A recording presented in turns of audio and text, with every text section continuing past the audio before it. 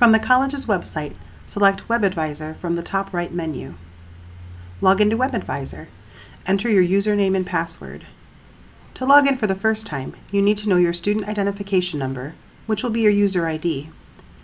Your username is the first initial of your first name, followed by your 7-digit student number, and your initial password is your birth date in 6-digit format. You will be asked to create a new, unique password for future visits to WebAdvisor. From the left-hand navigation menu, select Students. Locate in the third section, Student Financial Services, and click on View My Financial Aid. Once you are in the financial aid portal, select the award year you are interested in viewing from the drop-down menu. The FAFSA application is the first document that must be completed. Click on Submit a Free Application for Federal Student Aid, FAFSA, to go directly to the FAFSA website. Once your FAFSA is completed and has been received by the college, other missing documents will be listed. Click on Complete Required Documents.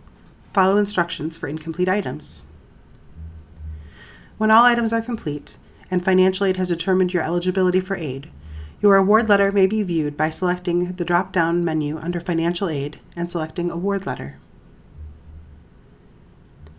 Questions may be directed to the Answer Center at 734-462-4426. Welcome to Schoolcraft. Welcome to college.